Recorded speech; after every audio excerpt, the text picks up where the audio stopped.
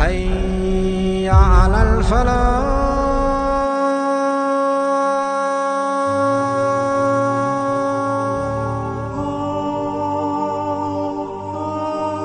Abu-Qudamah is a man who gave his life for the sake of Allah.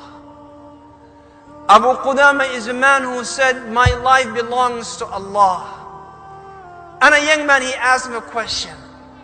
Tell us the most amazing thing that you ever witnessed in your life. He said, I'll tell you that.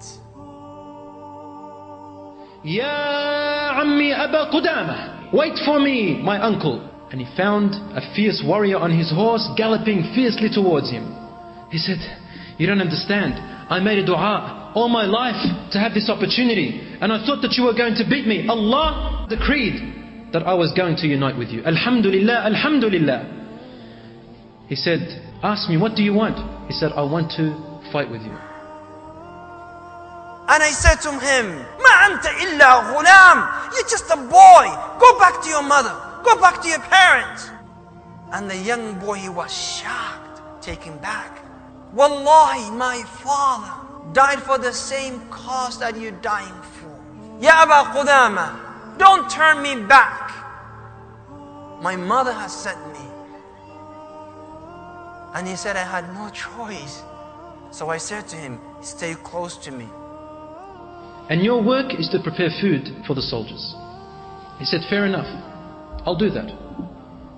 And so the time of lunch came, and the soldiers wanted to eat. And he sent out this young man, his name was Muhammad, to go out and prepare the meal. And then when about 1 or 2 hours passed, no food had arrived. Abu-Qudamah said, so I went searching for him and thought, what had kept him so long? And when I arrived, I found the pot was boiling in front of him and he was asleep beside it. I said, Subhanallah. And then the young boy, in his sleep, he smiled. And then he smiled bigger. And then I said, I'm not going to disturb it. And he started moving things and he woke up. Abu-Qudamah, I'm sorry. I forgot I'm going to finish it. No, you're not going to finish the food. Just relax. He said, no, I want to finish. He said, no, if you want to cook, tell me about what you saw. He said, it's between me and my Allah, my Lord. However, I'll tell you.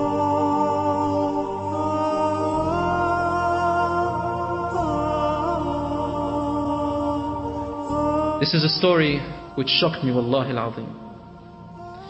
And it is a story that existed in about the 10th century in the Islamic era. Enemies of Islam who were ruthless were attacking the Muslims in a place called Al-Raqqa in Iraq. And they had invaded the homes and raped the women and stole their children and killed the old men. This is in history. Because they said, our Lord is Allah. After doing so, there was a man at that time who existed. He was a great scholar and a great leader in battles. His only cause and motive was to defend the Muslims wherever they may be, wherever they were killed or oppressed.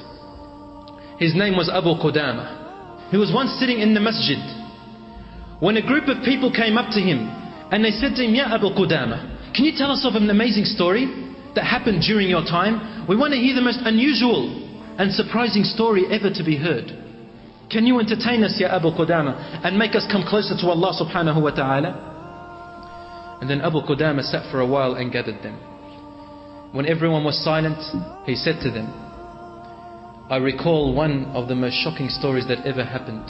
Until today, I don't know how to explain it. He said, I went in a small village. And in the city, there was a masjid, a small masjid. And he said, we were going to a place called Tarsus. And this was the bordering city between the Muslims and the enemy of Islam at that time. And there was war taking between these two countries.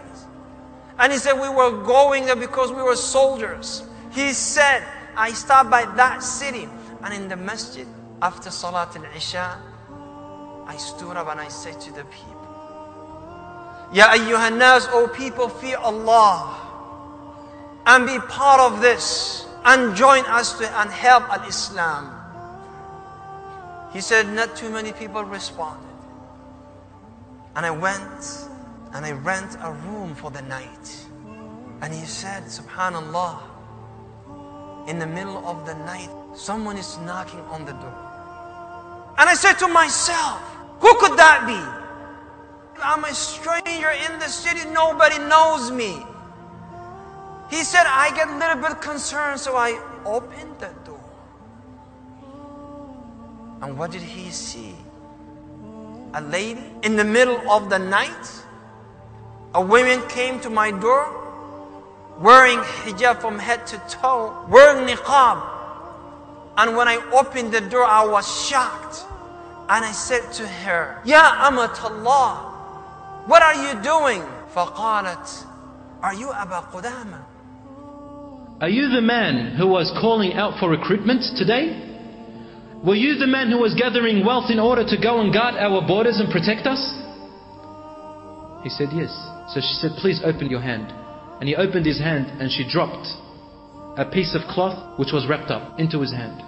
Take this, it is an amana. It is a trust. And she ran off. I wanted to ask her many other questions, but she had no reply. So I went inside and I opened that cloth and I found a piece of paper with something written on it and a thick lock of hair. I read the paper and the paper said, today you are calling out for recruitments to fight with you and protect the weak people. I am a woman and unable to fight. And I don't have enough wealth to give you. So my heart was struck with shock and sorrow when I did not find anything to give you. So I went home and cut a lock of my hair. And that is the one you see in this cloth. The only thing which I can give to the cause of this is my lock of hair. I ask you to please use it as your rein, the rope that would steer the horse, so that maybe Allah will recognize this and know that I was fighting with you in that jihad. He said, subhanallah, what kind of a woman is this? He said, so I took the lock of hair and I did put it onto my reins. The next morning I gathered the troops and we went out into the battlefield. When we reached the battlefield, we noticed that a group of army after a day began to make their way towards us. And so I got the army ready and I told them to stand guard. As we were about to move forward, I heard a voice from a far distance calling out, Ya Abu-Qudamah, Ya Abu-Qudamah. And he's riding his horse and he's coming so fast. And he said, Ya Abu-Qudamah, I ask you by Allah, wait for me, wait for me. Say to the people who are with me, proceed, continue, I'll deal with this man. And the man jumped out of his horse and he's panting and he's breathing hard. And he said, Alhamdulillah. Alhamdulillah that I was able to catch up with you. Ya Abu-Qudamah, let me come with you. Let me go with you. And he said, this man is covering his face. And I realized that voice is a voice of a young man. And I said to him, we'll remove the veil out of your face. If you're a man, we will take you with us. But if you're a kid, we will send you back to your parents. And he removed, he says, subhanallah. The only thing that I can compare the face of this young man is the moon, light, radiance coming, shining out of his face. And I said to him, you're just a boy. Go back to your mother. Go back to your parents. And the young boy, he was shocked, taken back. Wallahi, my father died for the same cause that you're dying for. Ya Abu-Qudamah, don't turn me back.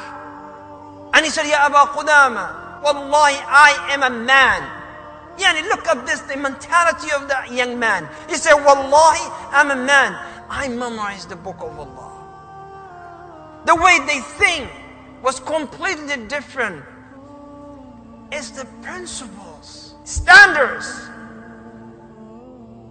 how can you come and fight with us? No, you are not allowed to come and fight with us. You are too young. Return back.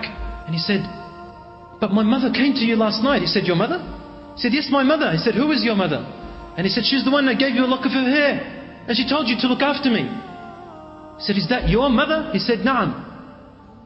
He said, you should go back and look after her, son. Don't come here and fight.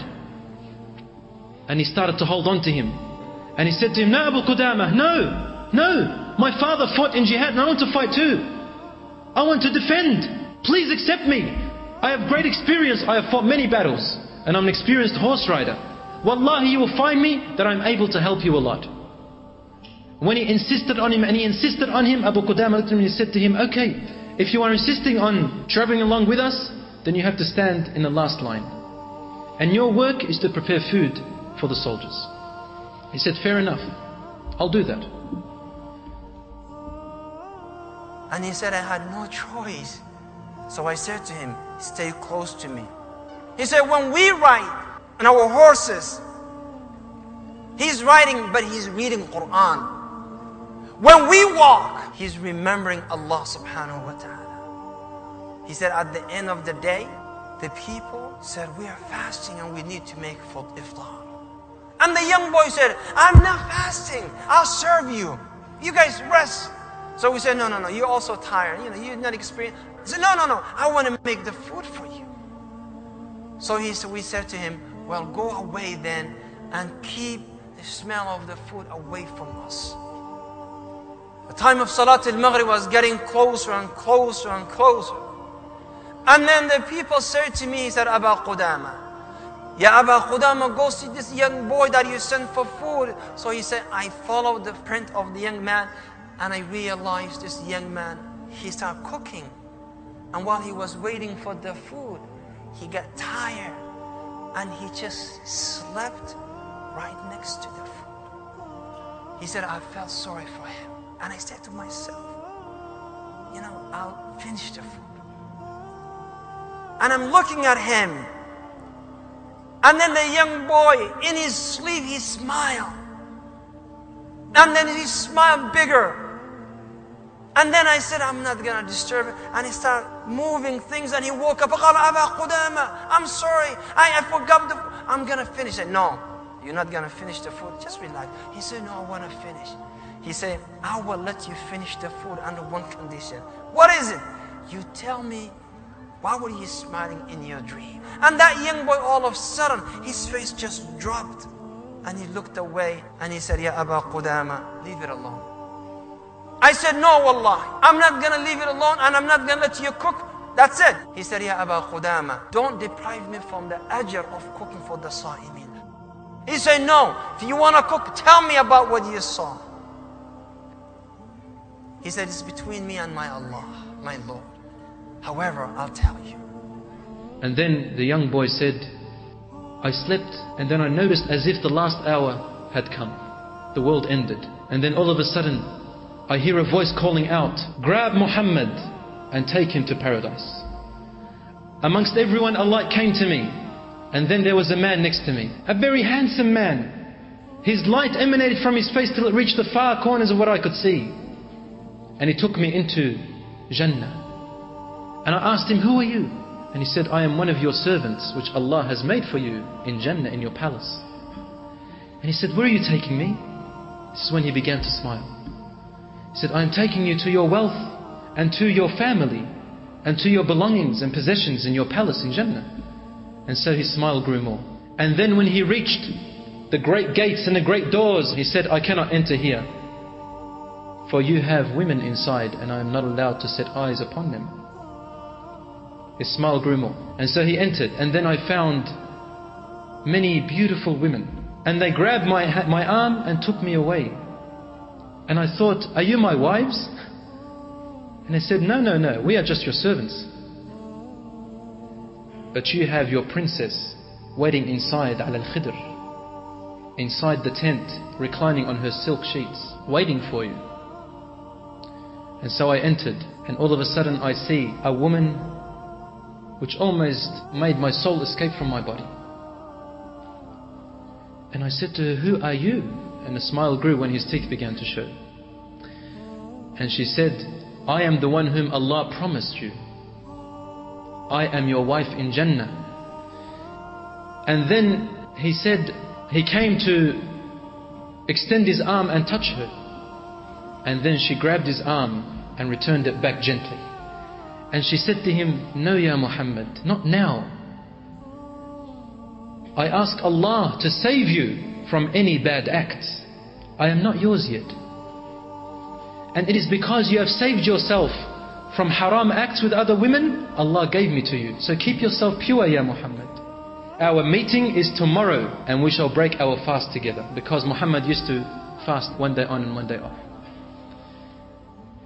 And then he said, when she was speaking to me, I began to laugh. And I really wanted to approach her, and she would say, "No, Ya Muhammad, not now. No, Ya Muhammad, not now." And I began to laugh and laugh until I woke up. That is my story, Ya Ammi Abu-Qudamah. Please keep it a secret between you and me, otherwise my rewards will be gone. He said, "It's my secret." He said, Abu-Qudamah, I kept my eyes watching this young boy. The next day, the enemy arrived. He was fierce. And we attacked and charged. I looked behind me where Muhammad was supposed to be standing, and all of a sudden he was right in the front. And he did not have any experience in fighting because he could not hold his sword. Muhammad had deceived Abu-Qudamah. He said, I could not reach him anymore. But he was right in the front line. And he would call out the message of his mother. If you meet them, then do not run away and show them your back. He would call out like that, Allahu Akbar. And he would fight whoever would fight him. He would fight whoever would hold the sword against him. He would protect that person and then that person. Until finally Abu-Qudamah said, dust grew so much in my eyes and I lost sight of him. I did not know where he was. Finally Allah gave us victory because we were fighting for a noble cause. And at the end of the victory, we started looking for our martyrs. And then I just wanted to find Muhammad, the young boy. So I looked and I looked and I looked. And while I'm walking in a pool of blood, people died left and right. And I'm asking, have you seen that young boy? And nobody is willing to identify that young boy. A weak voice came from behind saying, Ya ayyuhan nas, O people, please call Abu-Qudamah for me. Oh my son, I'm here. And I looked at his body and it's almost cut into pieces. And I start wiping, taking the end of my thobe, and I start wiping the blood out of his face, saying, what have you done to yourself? And the young boy, he responded, Ya Abu-Qudamah, don't use your thobe. My thobe is already bloody. Use my thobe. Forget about yours. He said, Wallahi, I cried more. I cried more. He said, my son, I told you that the war is very fierce. Didn't I tell you that the battle is not what you think? And didn't I tell you that you are still young? I told you, my son, and you had to go forward. Why have you done this to yourself? And he looked at him and he said to him, Ammi Abu-Qudamah, this is what my mother raised me for. My father died for this cause as well. Do you want to deny me? And you of all people, Ya Ammi Abu-Qudamah, you are telling me to go back when Allah says in the Quran, and what do you fear when fighting in His cause? He said to him, Ya Ammi, this is what I want. Wallahi, I could see my palaces in front of me. If only you could see what I could see, Ya Ammi. And then he said, but I require one thing of you. My mother, when you reach her, she'll be very saddened. And she may not believe you that I have died in the cause of Allah. So I want you to take this piece of my shirt and show it to her, so that she can relieve her sadness and know that I am in Jannah. And that what she has raised, she will also be in Jannah with me. Let her know that do not be saddened, my mother. I died and you will be with me forever in eternity in Jannah. My mother, I died in the cause of Allah. Now it will be a guarantee that you will be with me and we will be together with my father. He said, because nothing else will calm her heart. He said, Ya Ammi Abu-Qudamah, I also have a young sister. Her name is Fatima. She's only 8 years old. She has grown up with me to love me so much when my father passed away. And I love her extremely. However, my her love I have never seen like that before. She's too attached to me. When you reach her, please try to look after her. Please try to calm her down. Please try to say soothing words to her, for I fear her consequence. She loves me too much. And don't show her my shirt. Abu-Qudamah promised. And then while he was holding him in his arms, young Muhammad began to smile. And his smile grew, and then it grew even more, and then even more, until he began to giggle with laughter. And he said, Ya Ammi Abu-Qudamah, la ilaha illallah, inni la ajidul mardiyata jambi. The woman that he saw in his dreams, her name was Mardiyah. Mardiyah, the pleasing one. He said, Ya Ammi Abu-Qudamah, look at her, she has just come down from the sky and she is lying beside me holding my hand. She's waiting for me, Ya Am. Allah sadaqani wa'dah. He gave me what He has promised. I am going to Jannah with Mardiyah. She will keep me company, Ya Ammi Abu-Qudamah. Our secret between you and I.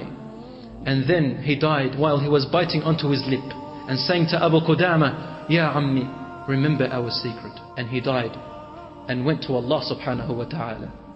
And then Abu-Qudamah went back to his land, into the village in Raqqa. And all the women went out to meet the mujahideen. And then came the mother of Muhammad, searching for him. And then she came up to Abu-Qudamah and she said to him, my son, where is my son? Abu-Qudamah looked at her and said, he passed away. And he says, he fought in the front line without returning back. And he did what you had advised him and what you trained him to do. He said, I do not believe you. I don't believe you. Just as her son said. And then he said, but he told me to give you this shirt. And she looked at his shirt. And she looked at it and examined it. And she knew that it was the blood and the stains of her young son Muhammad. And then she cried and put her arms up to Allah. And she said, Alhamdulillah, the one who has saved my son. I will now definitely be guaranteed that I will be reunited with him and my husband. But before that, Abu-Qudamah saw something. A young girl racing towards every man, fluttering like a butterfly. Touching this man and looking at him. Then touching another man and looking at him. Then turning another man around and examining his face like a young child does. And Abu-Qudamah knew that this was Fatima looking for her brother. And so I went up to Fatima and I grabbed her and I hugged her and kissed her. And I said to her, what are you looking for? And Fatima said, my brother, Muhammad, where's Muhammad? Where's Muhammad? Do you know where Muhammad is? I love him, I want to see him. And he promised me that he will return. Because Muhammad said to Abu-Qudamah, he said to him before he died, I promised my sister that I'm going to return, otherwise she would have never left me. He promised him that he's going to come back. Where is he? Abu-Qudamah started to cry. Fatima, your brother says Assalamu alaikum to you. And he says that soon you're going to meet him in Jannah, inshaAllah. She said, Jannah? Did he die? Abu-Qudamah said, yes, but he died a noble cause before he could finish this word. Fatima took a very deep breath and she fell unconscious to the ground. He came to pick her up, but the mother raced to her and she said, leave her. And she took her daughter away. Abu-Qudamah knocked and knocked, but it was too late. He heard the mother inside crying and saying, oh my Lord, my husband died for your cause and he is in Jannah, inshaAllah. My son, I have sacrificed him for you, Ya Allah, and I have raised him. Please do not deny me my presence and my unity with him in Jannah. And now my daughter has passed away and followed her brother. Ya Allah, my husband, my son and my daughter, they are all to you. Inna lillah wa inna ilayhi raji'un. To Allah we belong and to Him we shall return. Oh Allah, guarantee me a place in Jannah with them. Oh Allah, unite me with them. And she began to cry until her voice faded away. Abu-Qudamah kept knocking, but she would not open for him. He said, so I left her and I went away. Until this day, my dear companions, the story has remained unexplainable to me. I do not know what happened after that. And so relate the stories to them so that they may contemplate and think. Not stories that are lies, but stories of true fact that will make you come closer to Allah and into Jannah. I ask Allah subhanahu wa ta'ala to unite us in Jannah. I thank you for listening, my dear brothers and sisters. Subhanakallahumma wa bihamdik. Ashhadu an la ilaha illa ant. Astaghfiruka wa atubu ilayk. Wassalamu alaikum wa rahmatullahi wa barakatuh.